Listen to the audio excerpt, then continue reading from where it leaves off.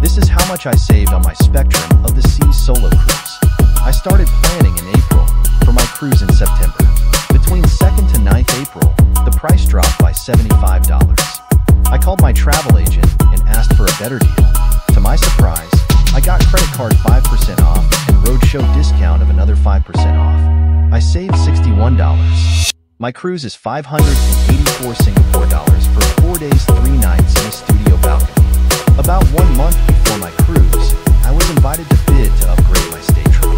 The bid price starts from $35 for a balcony to $115 for a suite. For balcony, I may choose to bid from $35 to $590. I bid $40, but have to put in $80 for 2 persons.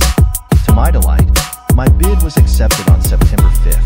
My big balcony cabin cost me only $664. I paid $583.67 for a studio balcony that would cost $1,557 on September 5th. On September 5th, I paid $663.67 for a balcony cabin that would cost $3,167. How's that for a saving? Next, we look at Wi-Fi. On May 12th, I was offered $23.85 per day at 25% off. On May 17th, it was $22.46 per day at 30% off.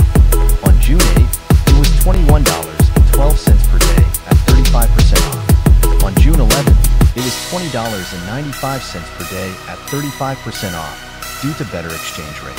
Will it go lower? I decided to go for it and purchase Wi-Fi at this rate. It was the right choice because on June 14th, the Wi-Fi increased to $24.17 per day. In summary, this was how much I saved. Thanks for watching. Please like and subscribe for more cruise videos.